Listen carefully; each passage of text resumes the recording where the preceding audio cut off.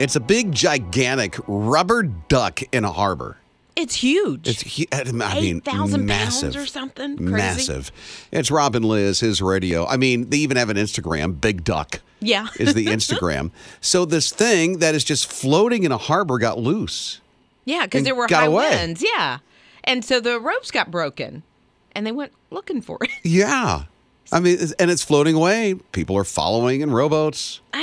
It's wild. This is in Maine, so it was in a harbor somewhere. And it has a little baby ducky with it, too. Yeah. But the baby ducky's huge as well. Well, it's big, but not as big as Mama Duck. The thing is gigantic. It broke loose, and so it came back, and it has, I think, great joy written on it. It does. It has joy across the chest. Yeah. And I love that because if you were, let's just say you're on a boat or, you even are lucky enough to have a house that's right there on the harbor and you see this rubber ducky floating on by, how would you not smile? It's got to bring you joy. Yeah. See, Scott Watson, who does our news, is a rubber ducky fan. As a matter of fact, isn't it once a week you take a bath with a rubber ducky?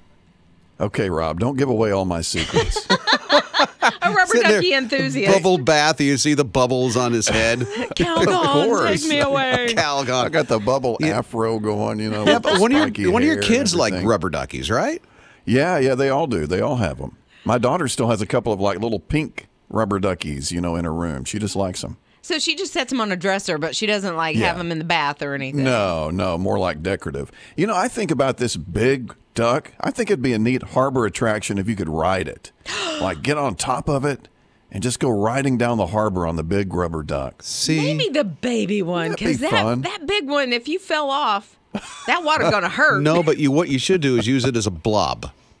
A blob? You don't know what the blob is? I do know what the blob is. What is it? Wait, is it you jump on it and then jump into the lake or something? It bounces. Wow. Okay, Scott, you know what a blob Yeah. is. What's the blob at summer camp? Enlighten me. Isn't that the one where you jump on it, right? See, we're both saying the same thing. That's what I'm thinking. There's a little more to it. So you get up on a structure. Okay. That's probably a story high. Oh, wow. And there's a kid on one end of it, and then an adult or somebody who's a little heavier in weight than the other kid jumps on the other end, and with the air, it pushes the child on the end of it way up into flight and out into the water. Yeah. Okay, this is one That's of those called the permission blob. slips I have to sign before my kid goes to camp.